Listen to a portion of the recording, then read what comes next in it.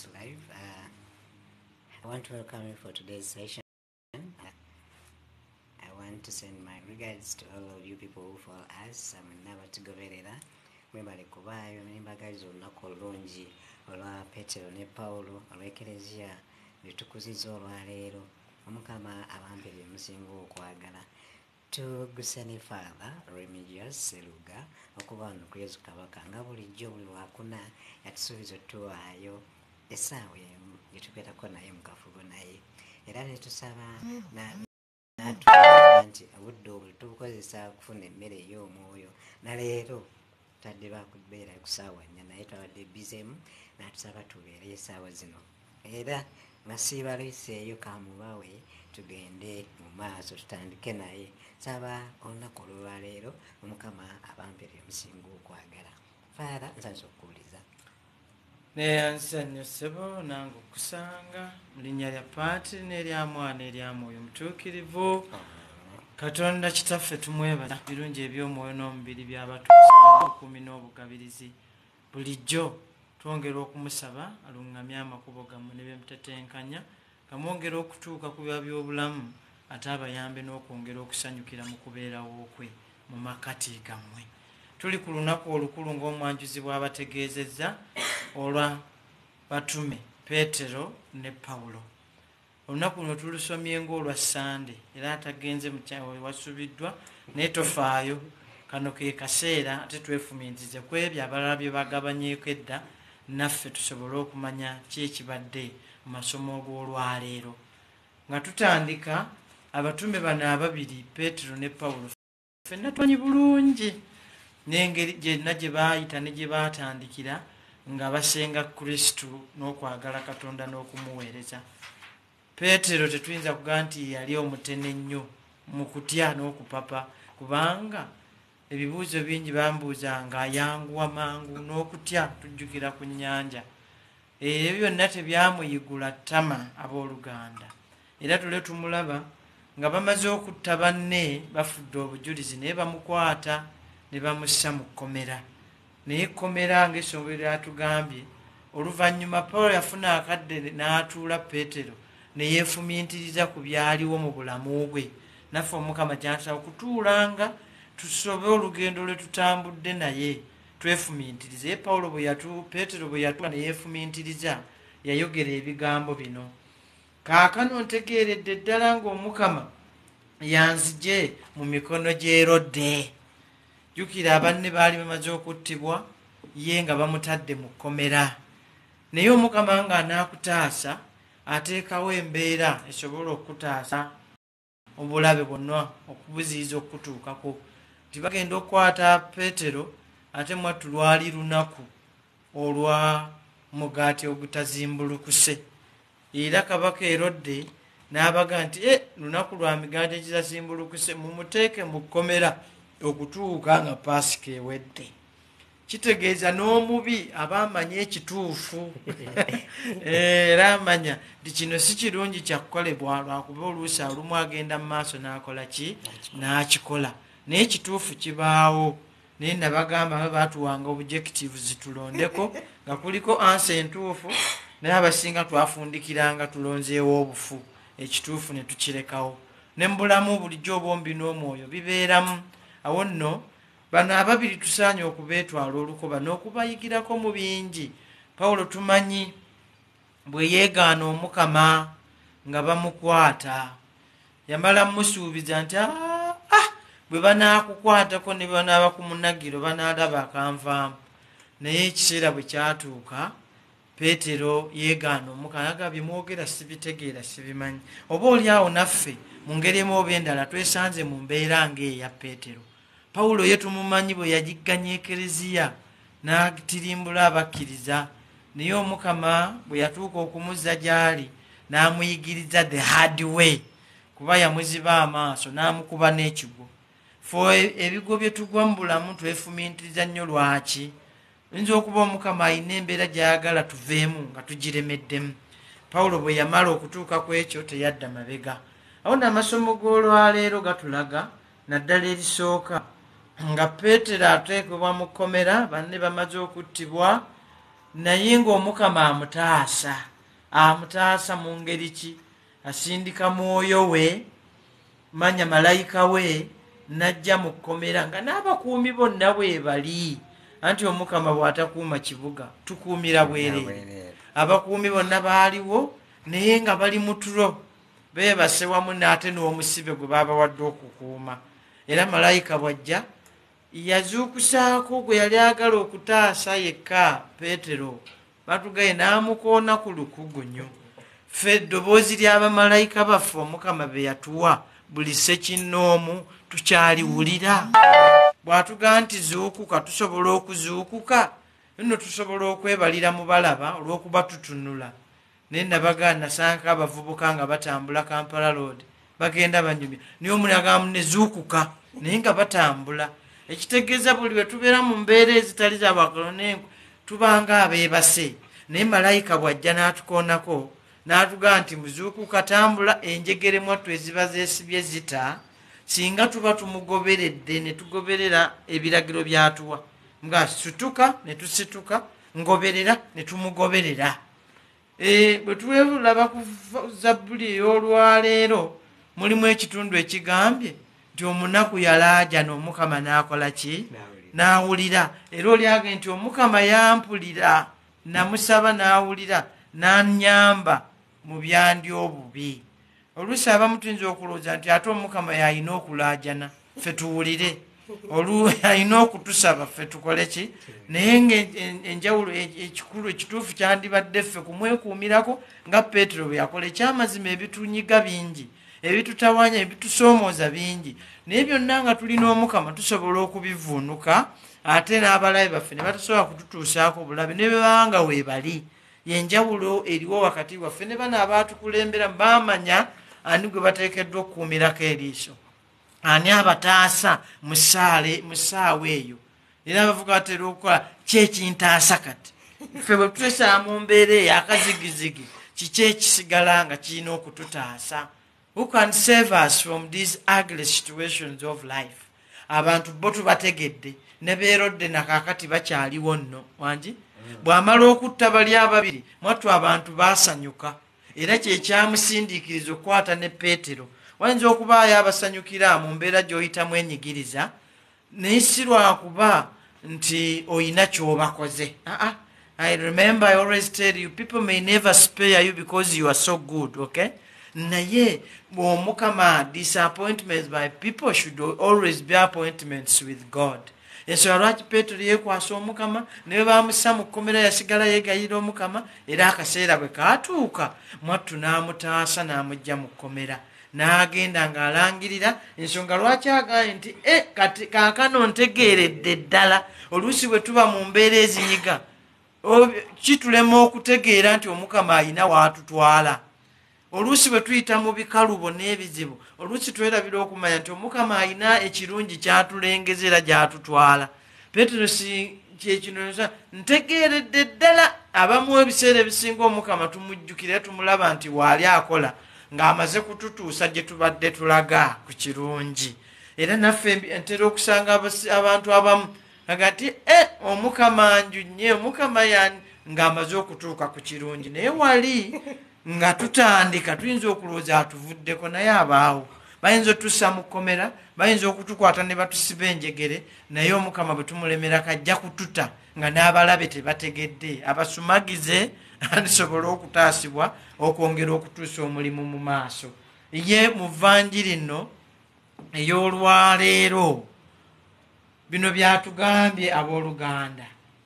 Peetero abuuzizza abayigirizwa abe nti abantu bampitaani. Abantu ne bawa ebyokuddamu ebyenjawulo. They had several answers, having a confused identity of who Christ was. Baga gwe Elijah, omu ku balangi, Yohana Batisita, nga boogera ku muntu omu. Naye bayinza okuba bakuyina mu bifaananyi ebitali bimu ebyenjawulo. Naye ntera okubaga nti Katonda yalina ekifaananyi kyaffe ekituufu. Lw'ensonga lwaki yatutondera mu kifaananyi kye. The one who has our best identity the people may have a confused identity of who we are. Naye Omukama yama kyava n'atubuuza abantu bampitaani era bw'amaze okuya answers ebyokuddamu ebyo ebitakwatagana n'akyukira gye bali n'agamba ti ate mmwe mumpitaani gwe omuyitaani Kristo omulabanga ani mu bulamu bwo nga ggwe oluusi bandiwago neyanguwa nga eka ngendeko bagenzeewa kusinza tugende olumu waliwo omuvuka gwe nalaba balina be bakutte nga babatwala n'abayimirira batwaga mulagawa ne bamugamba kwano ku mikolo n'abeegattako batuuka mu maaso nga bateeka mu kkomera bagamba naye saabadde ku bosi naye nga teyamaze kubuuza tategedde naani gwagoberera era atwala kifo ki mu bulamu bwe. Kristo ateekeddwa okuba n'ekifo ekyokumwanjo mu bulamu bwaffe abooluganda kubanga bulijjo bw'aba n'ekifo ekyokumwanjo ne tumutegeera bulungi tulabye Peetero kyamukoledde era amugambye nti bino si mwoyo musaayi na mubiri ebyabibuulira oba kubi naye kitange yennyini ali mu ggulu yakubuulira bino n'olwekyo Peetero oli lwazi era ku lwazi olwo kwendizimba ki ekereziya Omukama asobola okuzimbako tutandise n'akayimba netugamba amukisa abazimba ku lwazi era tutera okuyimba simanyi oba Mukama nyinza okuyimba wamu nange bamukisa abazimba ku lwazi ne bwe balifuna ebikankanya tebalinyeenya kubanga bali wagumu tuli biggwa bya Katonda tubizimbe na kwagala kuba omutonzi taata mwabeera twezimbe tuba abasaanira tuzimbe biggwa bya mayinja ebinywevu gulugulu ebitayinza kusuulibwa muyaga twezimbe tuba abasaanira gwozimbisizza ki Omukama age Petero oli lwazi ku lwazi kwenja okuzimba ekereziya wange oluusi twesanga nga tuli tosi so omuyaga bwe guggwa tubumbulukuka mangu oluusi ebbumba olisa mu mazzi libumbuluka mangu ate nga amataba mangi ensi gye tulimu emu amataba mangi ebikanga bingi ebitali omusenyu nemugaga nti musenyu mumanyi omusenyu engeri gye guyisibwamu singa tegubaamu seminti nno ate byebiragiro bya Katonda n'amasakalamento fe tuyimiridde tutya bwe guba nga gubadde musenyu tuli bategefu okuteekamu seminti asobole okugumaagumako mugaga ku lwazi ye kwajja okuzimba ekereziya tufe bw'anaasanga tulagaya ng'omukisa gutusubye takomye ku kuzimba ekereziya kyokka naye amukwasizza n'ebisumuluzo. Omukama ffenna twagala okuggulawo bizinensi zaffe amaka gaffe bisumuluzo yabigaba naye bisumuluzo ebijja kubituwa nga tasanze nga tuli lwazi nga tunywedde egguluggulu era Peetero ku banne bonna 10 ye gwawadde lwaki kuba yaddamu ekibuuzo bulungi gwe Kristo omwana wa Katonda omuki omulamu Kristo akyali mulamu bulamu bwaffe Kristo akyetobekera mu bulamu bwaffe bw'anaabanga akyalimu n'atusanga tuli banywevu era lwazi ajja tukwasa ebisumuluzo n'ekisembeyo ku bisumuluzo ebyo kyebadde kyakuggula ggulu ffenna gye tuyayanira okugenda tumaze okuva ku nsoma tuli bagenyi wano obutaka buli eri ne ebisumuluzo tutegedde abirina kyonoosiba ku nsi nga ne mu ggulu kisibiddwa kyosumulula mu ggulu kisumuluddwa ffenna twagala okusumululwa mu mbeera z'ebyenfuna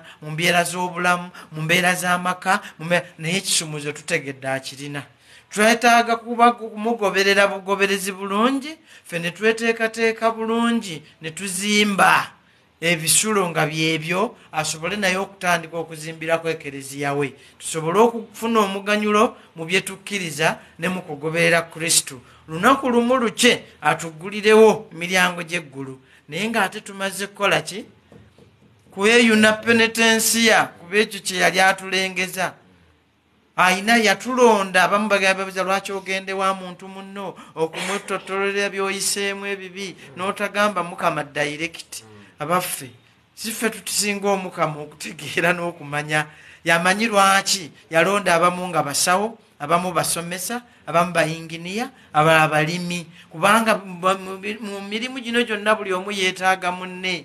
Leka ate gwe nze yampa bwa yinginiya ate lwaki ono dokita? Kola ogwo gwakuwadde obulungi olabe kyanakukolera mu bulamu. Naye n'alonda n'abalala babeeko bye bavunaanyizibwa. Mwattu obulwadde buno obw'omwoyo tosobola kugenda mu ddwaliro mulago ne bakuba empiso n'owona. Yateekawo oluwenda mwe tulina okuyitira empiso gye batukuba omwoyo, ye n'asobola okuzza ebintu obujja. Olowooza bwe yasooka mu kusooka teyali si ye yatonda ebintu byonna? Naye lwaki bwe yatuuka okuleeta omwana we ate yalonda omuntu amuzaale wangi asobole okujja atulokole? Ekyo n'otakyefumiintiza abaganda temugenda wa bantu bannammwe babawabya, kubanga be bamu obasanga mu ddwaliro ng'ate bagenze ew'abantu bannaabwe babajjanjabe. Lwaki tebamugamba Katonda direct ne bawona buwonyi? Awo nno tusabe Omukama atuyambe tumanye ebigambo by'ensembe ebyo tulina okunywererako bye biri mu ssomo eryokubiri olwaleero, nga tumaze okumanya Kristu yaani. Omukama amaze okututaasa mu nvuba z'ekibi mu makomera omulabe gy'atusibidde yonna, ne tumanya Kristu yaani mu bulamu bwaffe. Pawulo afundikidde agamba nti kaakati nsigazza kimu, engule ey'okuyisa obulungi. Engule eyo anaagituwa ye Kristu, ye Katonda. Naye nga tumaze kuyisa bulungi, bino byonna bye tulafuubanamu, bye tukola, bye tunyigiramu okukkiriza, bye tugamba byakutuyamba kugabana ku ngule eyo. Ntera okugamba abafumbo nga tubayigiriza ti mwana tukereziya ekinene ennyo kyesobola okubawa satifikeeti, era bw'otafuna satifikeeti mu kusoma n'ogaa nti biwedde, oba weetaaga okwongerako. Ne mu bino by'omwoyo bwe kiri, abafumbo tubawa satifikeeti ebalaga ti mwongere okusoma, mwongere okuyigira ku Kristu, mwongere okuyigiriza ku babasooseeyo, mwongere okuyigira ku biwandiiko ebitukuvu. Katonda oluvannyuma lwa byonna nga muyisizza bulungi nga Petero bw'agamba ne mukuuma okukkiriza n'endagaano eyo, yajja obbawa PhD. Yale PhD eyo abaggulirawo ggulu, kubanga Frank Duff bw'aba wandiika akatabo ke Can We Be Saints, alaga nti we are all candidates for sainthood. Ffenna tusobola okutuuka mu ggubu, teyo ntitwegatta ku batuukirivu n'abamalayika. Naye bino bye tukola wano wakati bye bituyamba either okgenda okubeetabamu oba obutabeetabamu. Pawulo kyavudde aga nti nze embiro nzimalirizza nnwanye maki masajja, ndoza n'amakazi masajja embiro nzikoze eki nzimalirizza, nsigazza kimu, ngule ya buwanguzi. Gwe bw'oba odduka otya? Omanyi nti oluusi waliwo abadduka n'afubutuka nnyo, mwali mulaye kubeetooloola ebyalo, kekakutanda n'obula n'okwata ekkuba ekyamu, ne bw'odduka nga gwe obasinze okudduka. Mwattu akalulu tokawangula, era tosobola kutwala kirabo kye baategese ekyawangudde, kubanga wakutte olugendo olukyamu. Naffe nga tudduka embiro zino ze tulimu, tudduke nga tumanyi gwe tugoberera newa gye tuteekeddwa okuyita. Tukuume okukkiriza, tukuume okwagala, tukuume obulungi. Nyinza okwogera ku buntu, obuntu bulamu. Tubeere abantu abalina obuntu, tubeere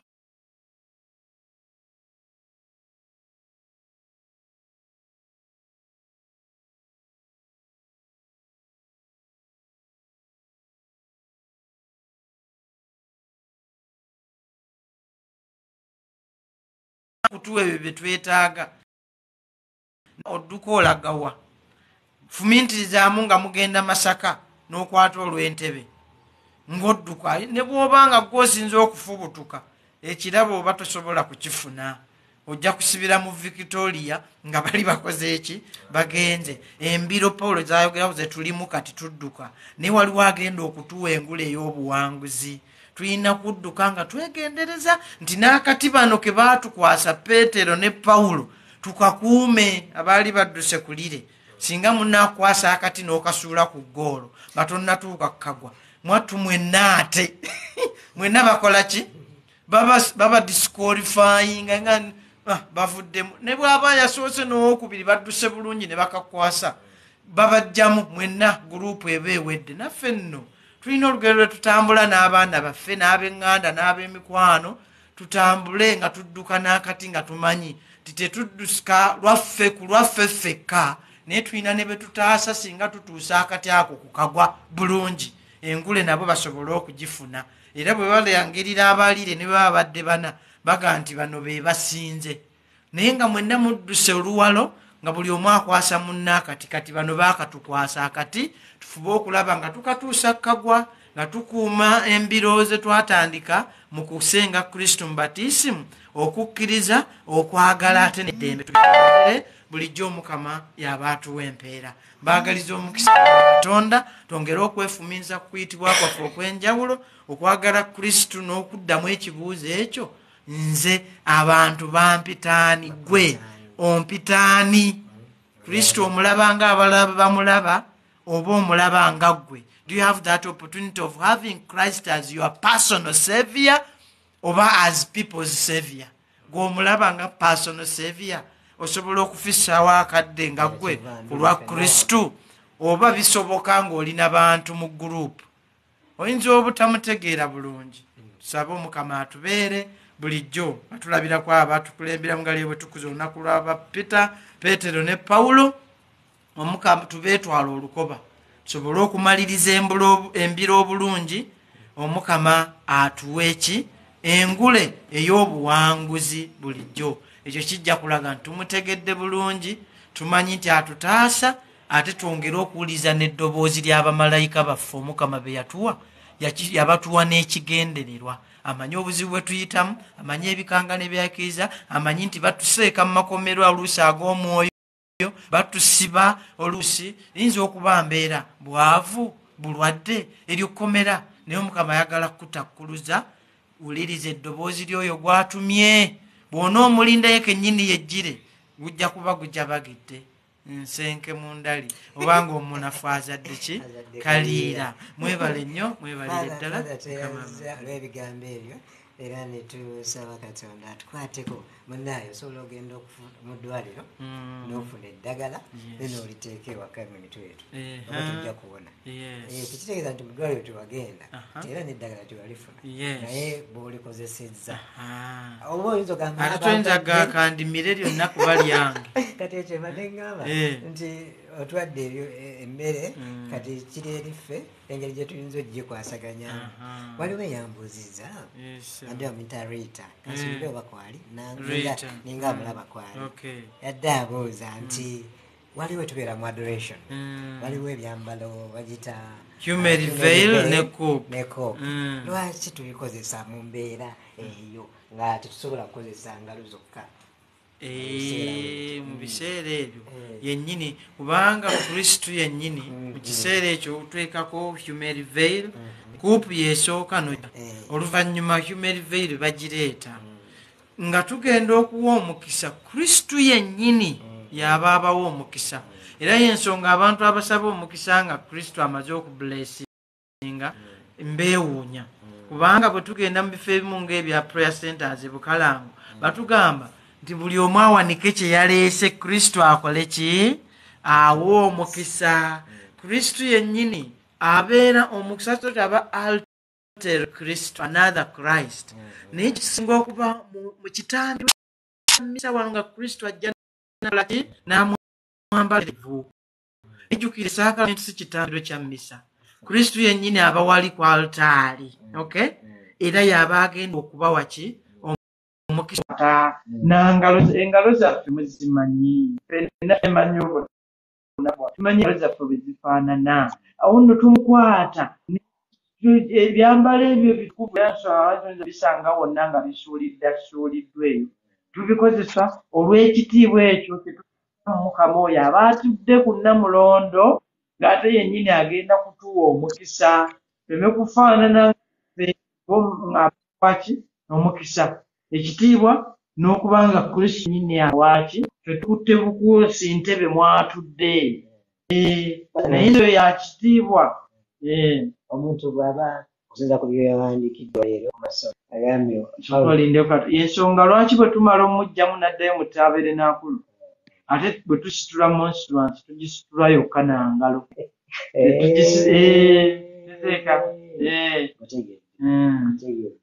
Nti wali waliwo ekitiibwa ekigulumizibwa.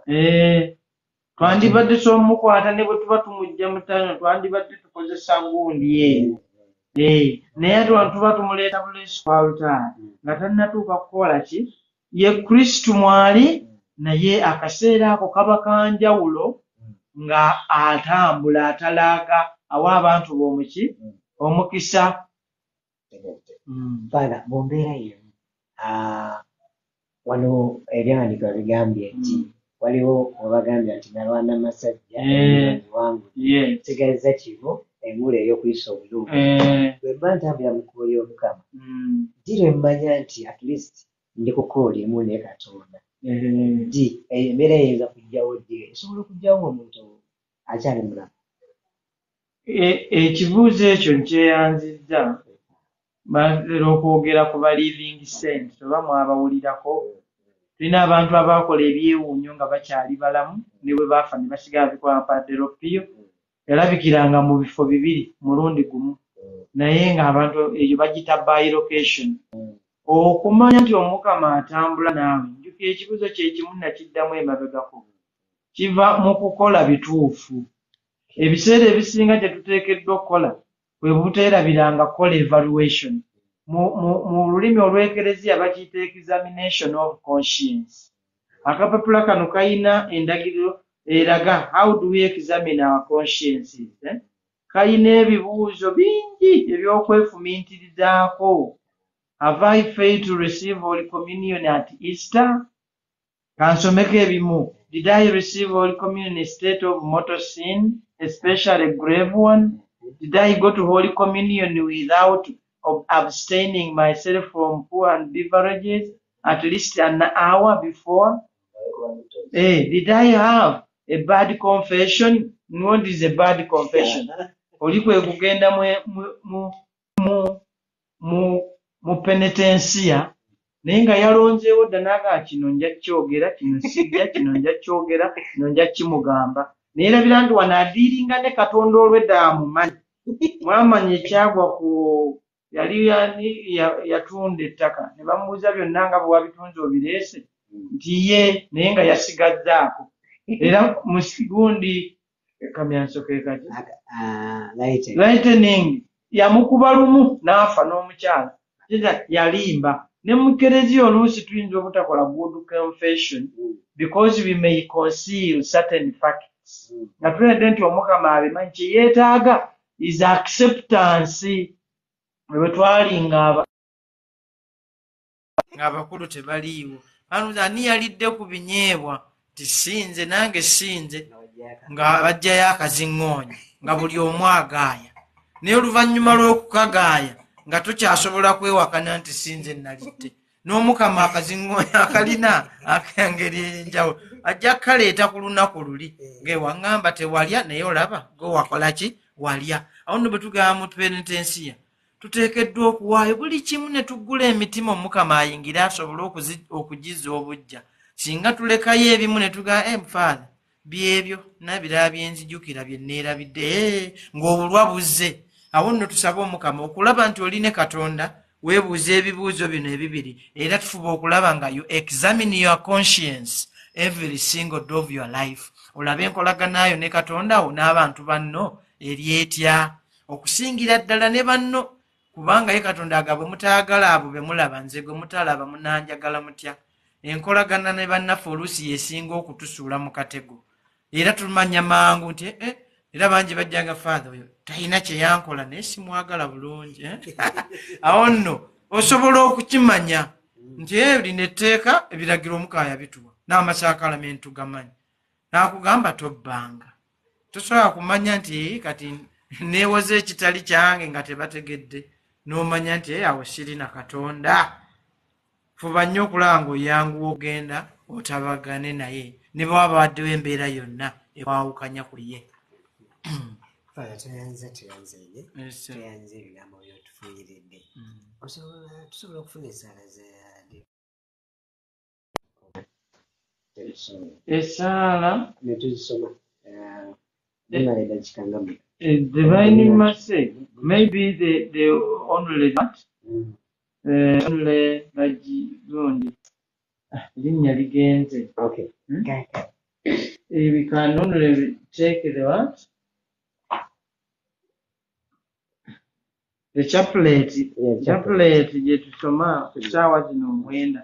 Abamu bakola ensobi ne bagisoma ekiro bazuukuka kiro ne bazisoma naye essaala eyo esomebwa ku ssaawa 9 ogw'emisana. Kristo we yasiza omwoyo gwe n'awaayo omwoyo gwe ku lw'ensi yonna era bwe tufukamira nga tusoma bulijjo ku Luganda n'awaayo omwoyo gwe ffenna tufukamira essaawa ey'omwenda ensi yakwata enzikiza n'abaali bakuuma ejjigi n'ekigwa ne lyabikamu wabiri n'abakuumi ne badduka era ne bakwekukakasa nti ono abadde ddala mwana wa Katonda, abadde mwana wa Katonda. Nno essaala eyo y'ey'omwenda gye tusoma mu kaseera nga kano ke bayita ak'obusaasizi.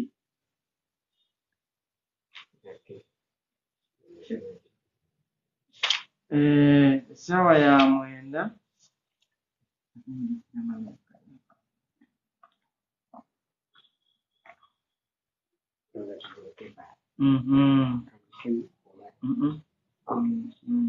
twebaza ffenna ababaddeko Kawesi Meega bwe bali kujjako. Simanyi oba olina ky'ogamba Faala nakumaliriza abasobola okusoma essaala tusome. Teddy and others, thank you for being here. I see Deus Dedit Kasaasira, Mumpejja wa Yesu, Immaculate, na mwenna ababaddeko tubeebaza okujjako nga mwina bye mugamba Faala. Twali twagala tumalirize olwaleero tumwerabira 7 Stars and others. Thank you for joining. Buli lwakuna ku makya olwaleero tukozesa nno okuba tutulina ku makya naye buli lwakuna ssaawa 4 tujja kubeera nga tulina embeera yimu bweti ekigambo kya Katonda. Bw'oba olina ky'oyagala ogamba Faala mu dakiika talinga 3 yaleero Tabale kuweereza. Mukama mulungi. Hello. Omukama mulungi.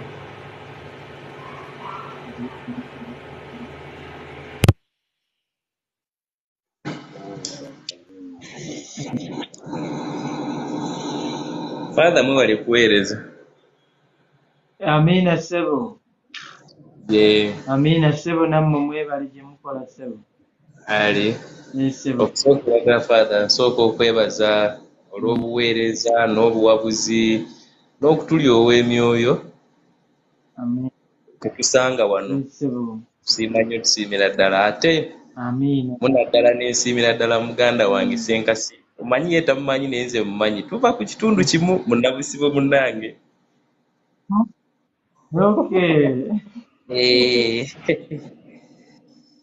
Kati bwe ndaba munnange omuntu gwe mmanyi nga atutwala mu nsi ennungi oba mu nsi ey'okunoonya Katonda, ate gw'omanyi owulira ddala nga osaanidde obeerewo awo. Naffe tubeebaza obudde bwe mubaayo. Amiina Father. Mukama awemu mu maaso ge ekiro 1000 zitumanya. Kasaasira nsanyusa okugoberera.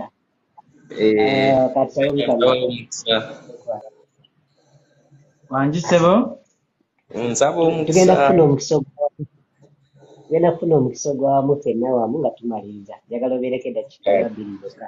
Email obadde olina ky'otugamba? Email. Imelda. Hello. Omukama mulungi Father. Nnyabo. Omukama mulungi. Obudde bwonna nnyabo.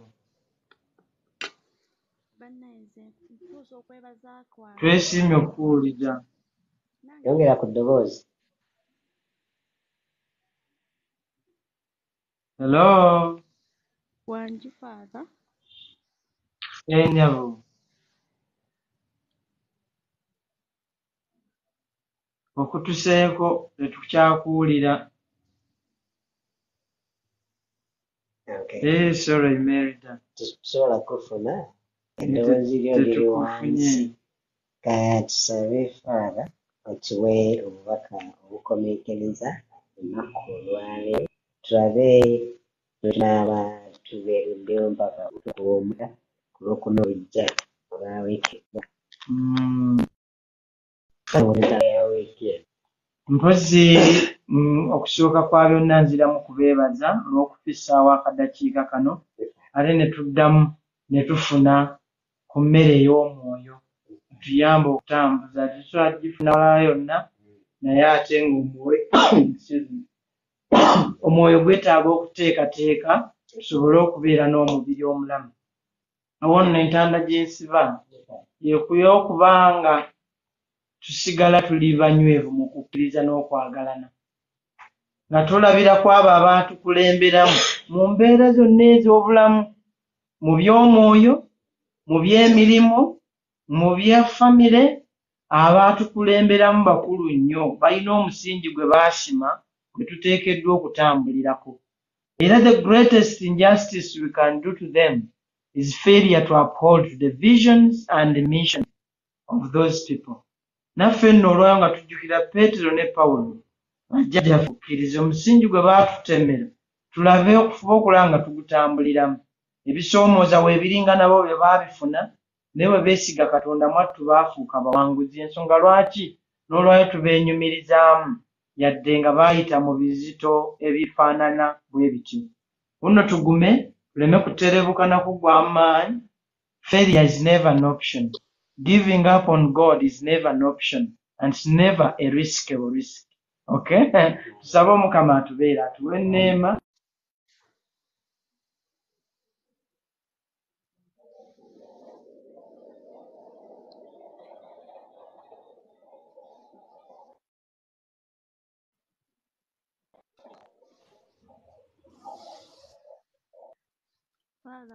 Atusabe Omukama atuwe omutima yennyini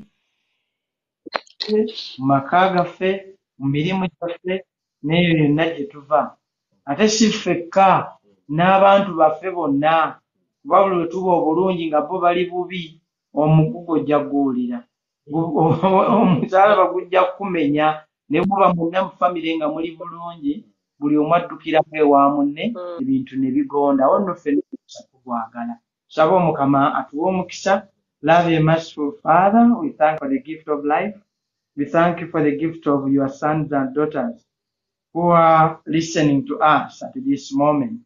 We thank you for having made them participators in your work, since you are the chief worker, and entrusted to them all the good things you made to be custodians.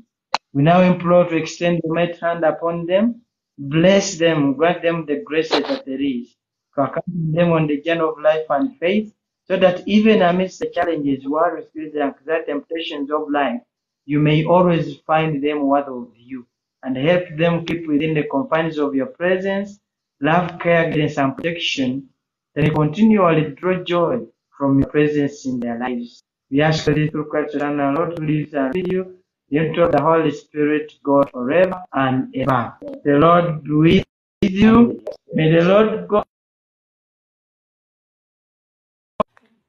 inspire you and enlighten you, above you to guard you, and behind you to protect you. And may the blessed Almighty God, the Father, Son, and Holy Spirit come down upon you, remain with you, now and forever. Stay blessed, please. Batatenza olw'obubaka bw'okiwadde mu lunaku olwaleero, era nno nze nno akuza olunaku lwa Pawulo ne Peetero, ndi musanyufu at least tusobodde okwogerako. Deus nsanyusa okuwuliza Kasumba Jane owa Spice. Thank you for being here. Kawesi Imelda, mwenna babaddeko kansobole okufuna abantu abamu. Tukakasa nti bwe tunaba tukoze bwe tuti tujja kutuuka eri Katonda gy'atwagala. Tugezeeko bigaane bugaanyi. Kasumba Jane webale kujja, Imelda webale kujja, Deus Dedit munnabusibu munnange nsanyusa okukulaba. Osobola okunsindikira ku WhatsApp Yenda ku WhatsApp ofune enamba yange ti 0779637529. Tujja kunyumya ebisingako okusinga wano. Era bw'oba osubiddwa programu eno bweyala okuddamu ogiraba genda ku YouTube bwe tuva wano dakika nga 3 ejja kuba gyeri ogituwuliriza omanyiwa gye tutandikidde na mmere kifaara gyatuwaddeyo olwaleero tugenda kuzaako ki. Omukama abankuumire abawe obulamu bwemusinga okwagala era tusaba Katonda buli budde atubeererewo mu byonna bye tuyitamu. Toyanziza toyanzeege. Omukama abatuweere kye musinga okwagala. Amen. I'm humbled to be here. Omukama akuume Miretes Joyce Wafara. Bazanga Joyce. Okay. Thank you. Merida. Merida agambye Joyce Wafara. God bless. Tujja mufuna abaana abatuuse tujja kudduka kasita naye waali. Toyanza toyanzeege. Olunaku olulungi. We are ending this.